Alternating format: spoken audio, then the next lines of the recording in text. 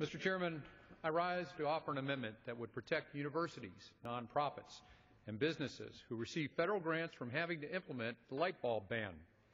Even though the Department of Energy has prohibited from carrying out the light bulb ban by last year's Energy and Water Appropriations Bill, this will, in this bill as well, in Section 316 of FY2012 Omnibus Appropriations, however, included a requirement that the receipts of all Department of Energy grants in excess of $1 million certify that they will replace all light bulbs in their facilities that do not meet the energy efficiency standards instituted by the 2007 Energy Bill.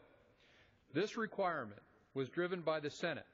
The House passed DOE spending bill that did not include a similar provision or debate and vote on this significant requirement. This is particularly burdensome provision that in some ways goes well beyond the actual light bulb ban that prohibits manufacture and sale of 100-watt bulbs and, beginning in July 2013, 75-watt bulbs. Rather than allowing the DOE grantees to replace bulbs as they burn out, this requirement forces small businesses and universities across the country to immediately replace existing light bulbs.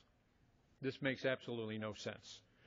This forces extra costs on grant recipients and effectively means funds transferred otherwise intended for actual research activities must instead be dedicated to purchasing new light bulbs to replace perfectly functional ones. This amendment allows the House to explicitly go on record opposing this unnecessary and burdensome requirement. I encourage my colleagues to support this